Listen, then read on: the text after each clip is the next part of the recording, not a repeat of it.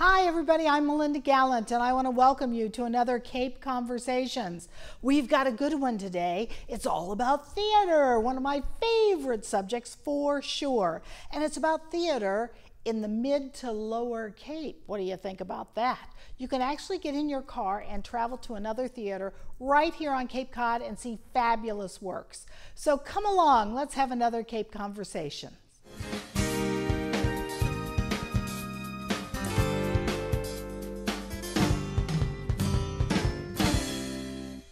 Hi everybody, I am sitting here today with probably two of my favorite people in the whole wide world, and that's because they're letting me direct in their theater. What do you think about that? What's wrong with those people?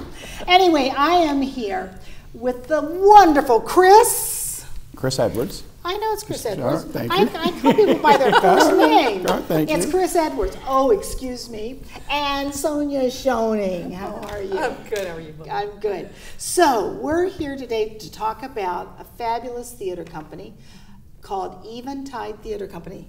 Mm-hmm. How long has it been around? Eventide's been around just over 25 years at this point. Yeah. 25 years. 25 years. I would never think you were 100. No, you're not 100. So how long have you been with Eventide? I've been with them for about 6 months now. Oh, is that right? And yeah, what's your maybe a little title? bit less. I just took over as the managing director Wow. back at the beginning of the summertime. Wow. And what about you, Sonia? We came on at the same time, and I came on as the artistic director, so we are kind of partners in crime. Oh, excellent. That's a good way to put it. It is. So what's your job? What do you do? Well, our job is basically to try and guide the theater, moving it forward while respecting its past. As the managing director, I handle a lot of the nuts and bolts pieces, making sure that the lights are on and making sure that the hall has been reserved for rehearsals and for performances. Sonia heads the artistic committee, which is responsible for looking forward and choosing our shows and kind of choosing the direction and spirit that the theater is going to take on. And so you're new to that as well, right? Yes, I am. But you don't come from this. You did other things, or you're doing other. You have your own consulting firm, correct? I'm my own consulting in early childhood, but I've been doing community theater for years and have a background in singing as well. Oh, that's great. And Chris, what about you? What's your background? Did you do something else, or is this your full-time gig? Well, it would be nice if this were my full-time gig. That's what I say. Sometimes it seems like it's my full-time gig. Right. My background is pretty varied. I was a professional performer for a number of years, and I've gotten into operations management, used to run hotels and properties, so kind of being able to marry those two experiences together, both my being able to work with artists and performers and understanding it from that perspective, but at the same time being able to handle logistics and being able to manage a staff, both of those seem to dovetail in very nicely with this position. That's excellent. Well, so where do you come from originally? Well, I was born in Rhode Island. Spent most of my adult years here in Massachusetts. Oh, really? I did. And then spent 8 years down in Florida, working down there and running an entertainment company there. Oh, neat. And just recently moved back up here to get back into the hotel business and running a business now out in Hyannis. Oh, wonderful, wonderful. And you've been on the Cape a while, right? I've been on the Cape for about 10 years. We're originally from Worcester. Oh, yeah. And when we moved down here, my husband still kind of works in Worcester. Yeah. But we love being here. Yeah. Oh, that's great. And I actually worked in Florida as well, and we moved here from Florida. So we're from Worcester, but moved here from Florida as well. So Oh, my gosh. Central Florida, Windermere, near Orlando. See, you never know what people find out never about know. themselves here on this show. That's great. So, where is the season this year? What do you mean by where is the season? Well, are we at the end of the season, the beginning of the season? How does it work? Well, it's funny you should bring that up because we're actually in a period of expansion and growth as far as the theater is concerned, and that's part of what Sonia and myself are involved in. We have shifted our season from a split year where it's in the fall all the way to the spring, and we're actually going to be doing a calendar year season. So technically, Over the River and Through the Woods, which is the show that you are directing. I am directing this show. That is going to be the final show of our 2018 season, I see. and then we're launching into a 2019 season. And with this change comes a lot of different things that we are looking to do as an organization. One of the quotes that I would like to latch onto, Kathy Scrizzy Driscoll over at the Cape Cod Times had said that Eventide is a theater ready to evolve. Oh, that's great. And I think that's very descriptive of where we're approaching things from as an organization, trying new things, looking at some new things, reaching out and trying to experiment with some new ideas and some new activities and bringing some new folks into the theater to help expand the vision of the community. We've been very much, as I mentioned earlier on, for 25 years, we've been a small community theater located in the heart of Dennis Village. But we're reaching out. We're trying some new things. We're launching a sing-out of HMS Pinafore the weekend after Columbus Day. We're looking at doing new and exciting things in regards to our songwriting and our playwriting competitions. Wonderful. And summer programming as well. Summer programming is something that has definitely been something that we are looking to branch into. We haven't had the opportunity to do so, right. And we're excited because we're exploring many, many options right now, and all of them seem to be pointing us towards some sort of inventive and creative summer programming. Oh, that's wonderful. Yeah. Well, the one thing that is kind of fun about Eventide, and again, I've been to plays there, and but I had never directed there and had never, I mean, it was called the Gertrude Lawrence stage, but every night when we turn off the lights after rehearsal, there she is beaming down. I don't know whether the theater is haunted or not, but she's definitely beaming down with that kind of coy look and smile on her face. Maybe a guardian angel over the shows. Let's hope so. Let's hope so. That's what I'm hoping for anyway. So, which is really, I mean, you talk about heritage, and you talk about, I mean, that theater was built because her friends wanted to have a theater built in her name. I mean, can you imagine? And her husband, yeah. It was her I believe husband? it was her husband as well. Yeah. Well, from what I understand, she used to attend the church that the hall is affiliated with, right? Because she would stay there or she would attend church there while she was performing over at the Cape Playhouse when the Cape Playhouse was in its heyday. Right. And because of that, she became very invested in the community and in the church itself. So that's where the theater comes from. And it is kind of nice to have that connection to Broadway royalty. Well, and it is. I mean, it certainly is, and it's. I mean, people should just come down to see it because it's hard to believe that there is the church, although I probably will get in trouble because I did swear last night, but the other night. But it was in the hall, so I figure it wasn't quite the church. We won't tell. But, you know, to have that built for her again and be able to perform on a stage that has her name on it should make any actor or director just beam because it's a wonderful tradition. Well, and I think we're blessed in the sense that it also has the ability to draw an immense pool of talent that we are very, very fortunate. At Eventide Theater Company, we have had the opportunity to work with some of the best actors in the region.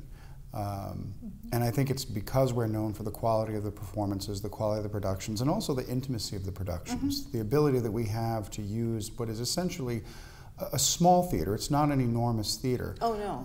It's like 85, right? Yeah. But to be able to accommodate a small theater and to be able to offer main stage, big, elegant productions on such a small, intimate scale really is one of the best qualities that we can offer. And because of that, we allow a lot of actors to come in and work with pieces that they might not have the opportunity to work with elsewhere. And for an actor, having been an actor and as a performer, you know, being able to dive into some deep material like that is really very enriching. So being able to offer that to other actors to experience is really it puts us in a very fortunate position. Well, it's as a director of this particular show, which I didn't know about. I knew about Memphis that Joe DiPietro had written. Right. I directed I Love You, You Perfect Now Change, which he had written as well, or he wrote as well. And it was, I mean, this is going to make you laugh, and it's going to bring a tear to your eye. And I have 6. One is a young woman from Louisiana who's the librarian in Marston's Mills, assistant librarian in Marston's Mills, a young woman. And all the rest of them, seasoned actors, they are phenomenal. And as as I watched the rehearsal, it was actually 2 nights ago, I did cry. I mean, I didn't, you know, I got a tear in my eye, and I'm sitting there, my God, I've heard this stuff how many times? I think I could say it, I could do those lines, but they all bring something so special, and it's such a special piece about about family. And family, right now, man, it's really important. It's important to all of us. It really, really is. And I think everyone's going to be able to relate when you talk about family. I had the opportunity to come in and see the rehearsals. The first time I actually saw them on stage, off book.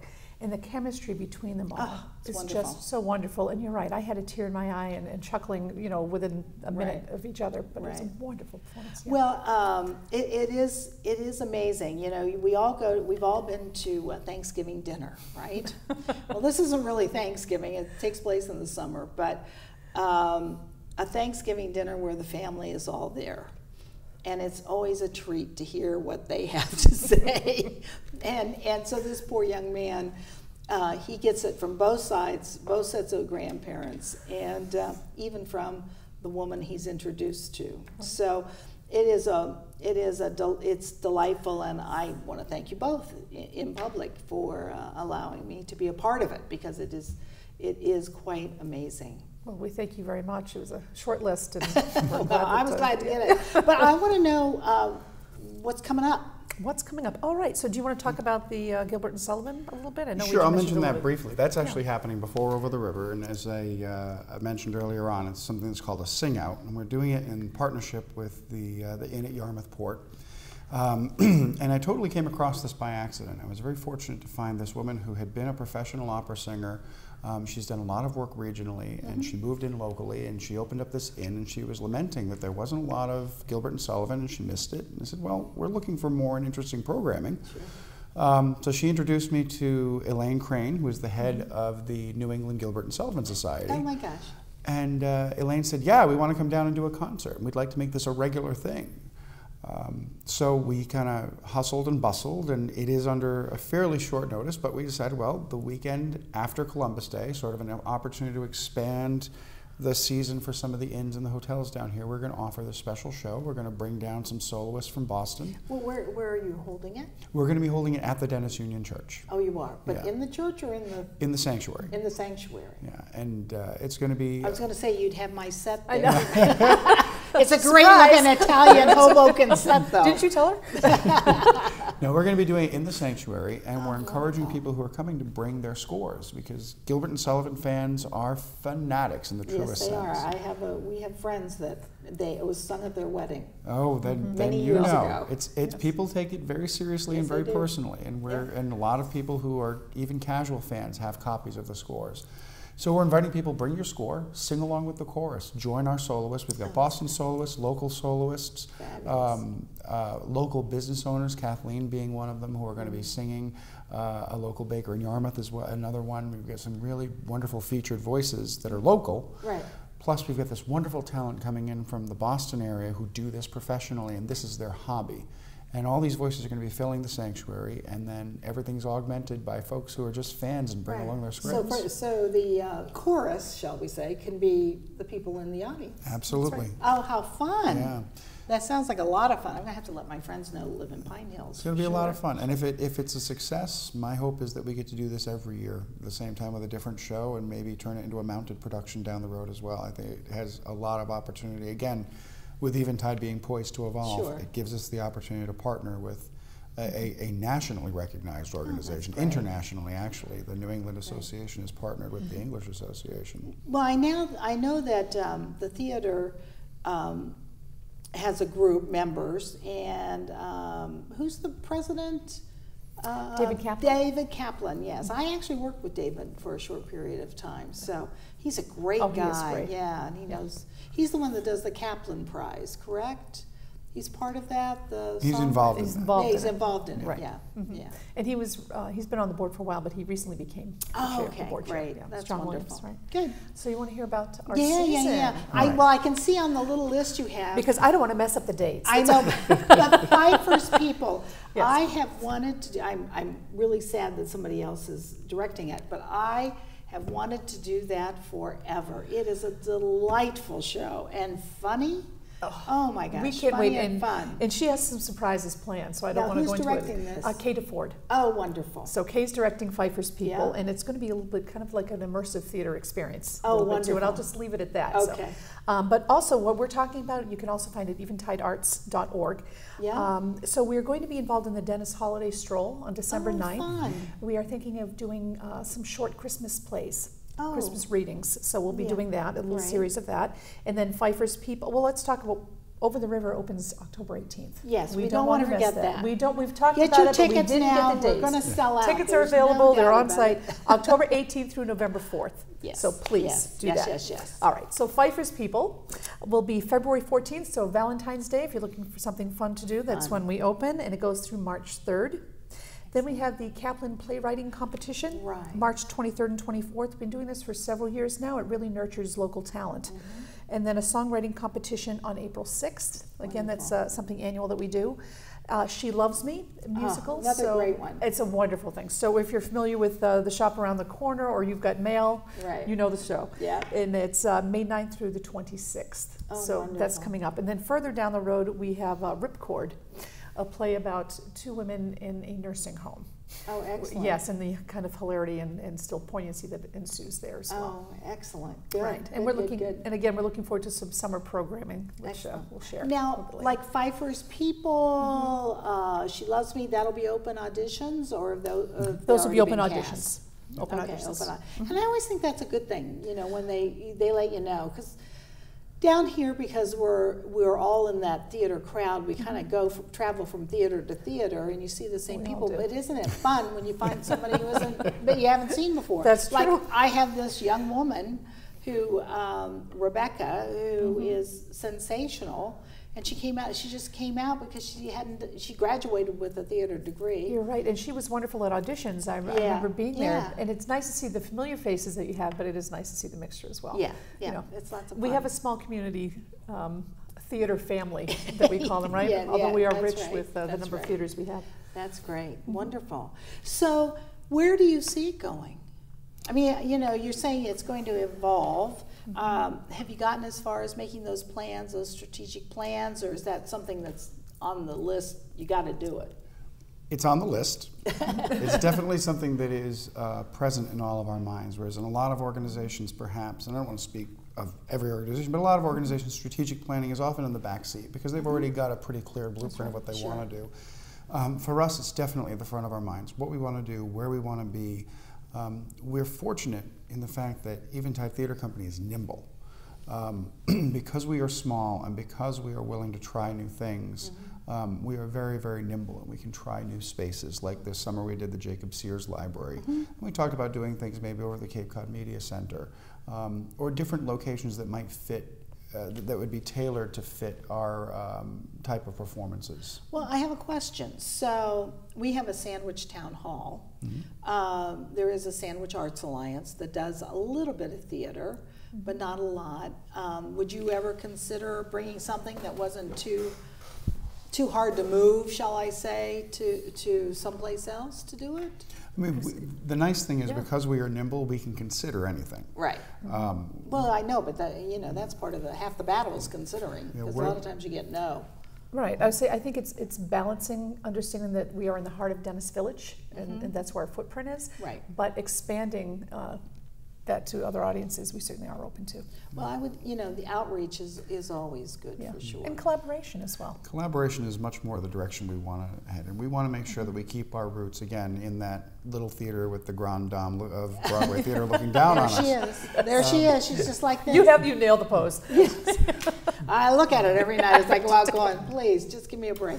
But at the same time, there are a lot of other theaters in the area, or even, not even just theaters, a lot of other arts councils and arts organizations that are looking for interesting programming. Sure. And if we can find a way to partner with them to offer something either specifically tailored to that venue or something that might travel around, these are all things that are on the boards. I'm a big fan. It was mentioned that Pfeiffer's People is going to be an immersive theater experience. I love experiential and experimental and environmental theater. I think it's, especially with a modern audience that is used to having all of their senses engaged, and that's one of the best ways to really engage an audience, is to really bring them into the space.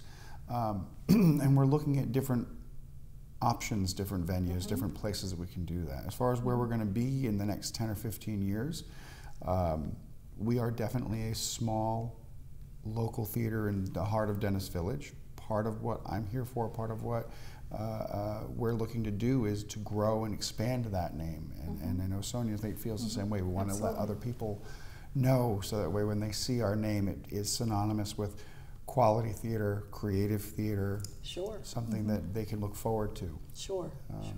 Yeah, and we're also very, very fortunate, I have to say.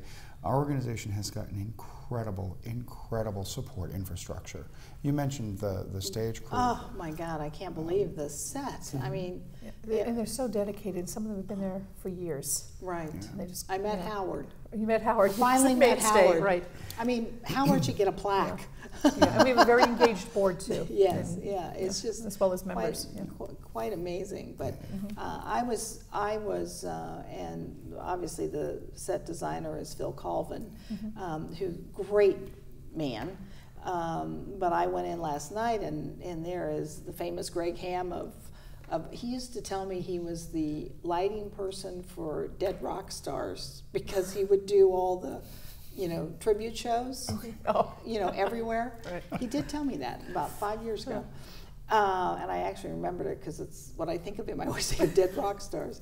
But he was there they are, and they're just busy as little bees, and it's done. I mean, it's basically done, and the lights are set, and when my actors come in on Sunday afternoon, they're going to be wowed, because what was kind of like, really? Is going to be wow. And they're quality sets too. Yes, they are. We've got fortunate that we have this resource of people to draw on. We have this engaged membership. We have people who, when we put the call out, they're willing to step up. But they also bring to the table with them a level of craftsmanship and a level of expectation that, again, we are very fortunate. And some of these people are professionals and standouts in their field. Like I said, Nick Dorr, who's who's on our board, professional set designer. Right. Well, I didn't have the, unfortunately did not have him design the set, but it turned out okay. So I'm very pleased with it, for sure.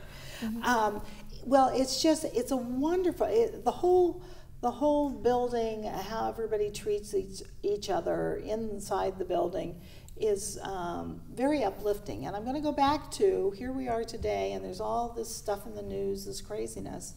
And you're doing a show about a loving, warm Italian family, and how terrific that is. And then you're going to do a holiday stroll. Then you're going to go into craziness with Pfeiffer's people. So I mean, to me, that's what community theater is all about. It's eclectic, but that's all right. It should be Right. eclectic. Yeah. I think that's half the battle. I did see you though in a Gilbert and Sullivan show.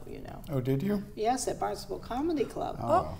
Yes, the Pirates. Yes, with my daughter. With your daughter. That is correct. That's right. And I will never forget it. You came out on stage, and I said I was with I think Carol McManus and somebody else, because we came to see Janet Geismore. She's wonderful. And she is wonderful. And I hit Carol. I said, "Who's the guy?" Because I had never seen him before. So she goes, "Oh, that's Chris. He does this and this. He's done this and this and this." So anyway, I was sitting there with a group of my friends too, and they were saying the same thing, but it was more like, "Who's the guy?" Oh, well, I'm old. I'm old and married, so I went, "Who's the guy?" So and my husband was on the stage too.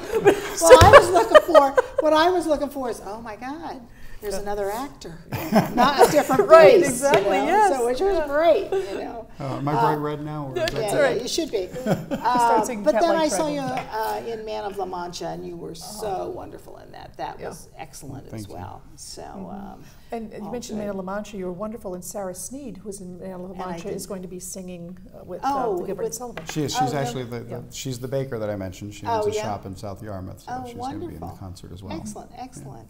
Well, it's so much fun to be in community theater, and if you're not involved or you're not going, they should get tickets and go. Whether it's my play or Katuitt Center for the Arts or Falmouth Theater Guild's getting ready to open up a show down in Falmouth. I just did storytelling down in Woods Hole. My God, Woods Hole's a long way from Sandwich, but other than that, Dennis is closer or easier to get to, I think. That might be it. But there are so many wonderful performing arts on the Cape, and people should take advantage of them. I don't know that they always do, but whether you live in Dennis or not, you should take advantage of them. Absolutely. Well, you mentioned this as being, an interesting time, and honestly, I can't think of a better time for people to experience theater. It's a window on the human condition. It's what we do. It is. So I always get interested, like, who are these actors? Who do they have any right to say anything about politics? Well, these are people who have studied and looked at and thought about the way other people think. They've been exposed to other cultures. They've been exposed to other ideas. And really, when it comes down to it, what gives a politician a right to speak about things any more than an actor?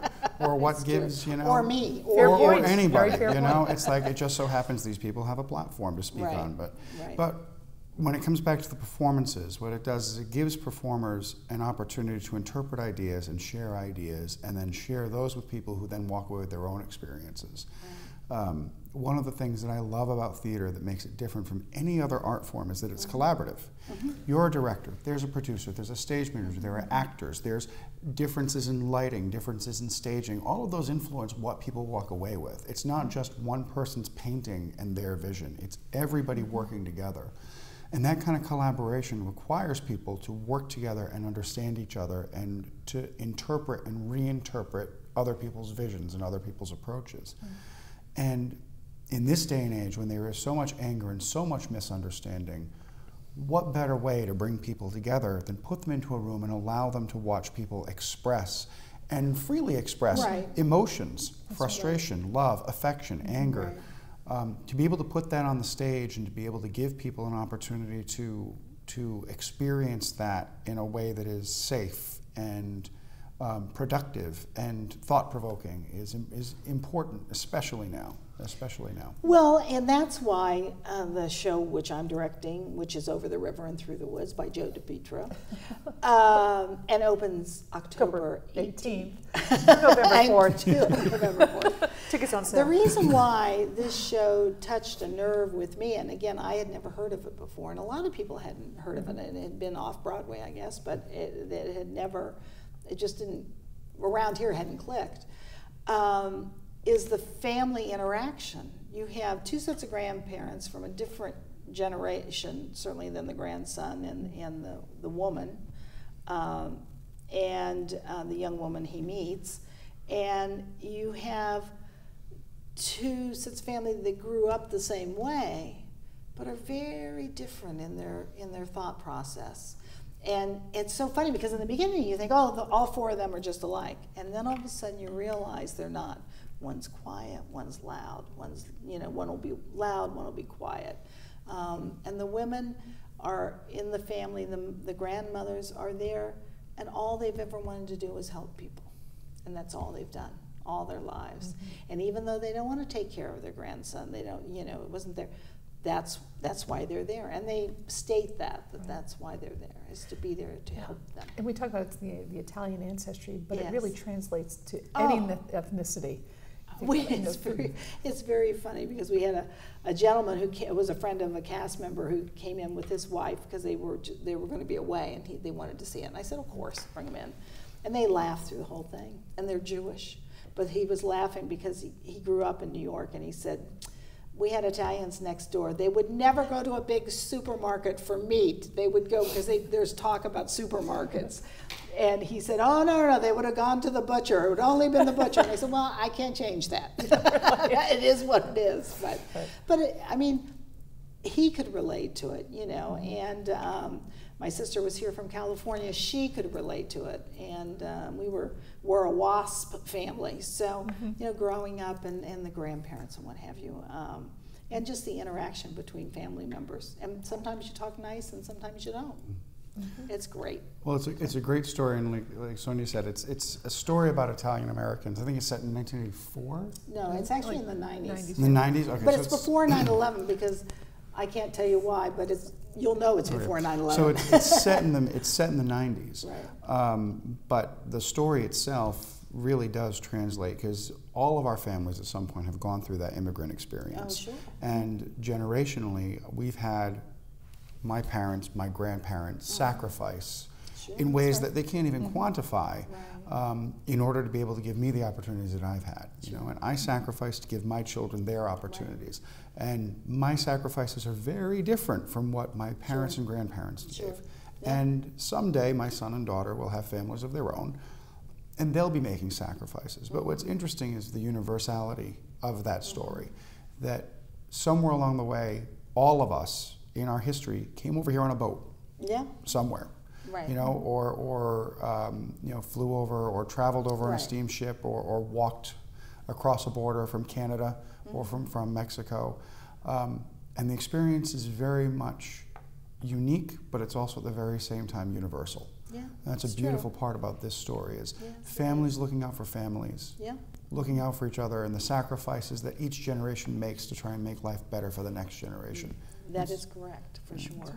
It is. And it's a story that we're living now. We see it every day. And, we do. The challenges that are faced by those people in the society they're trying to assimilate in. Right, right.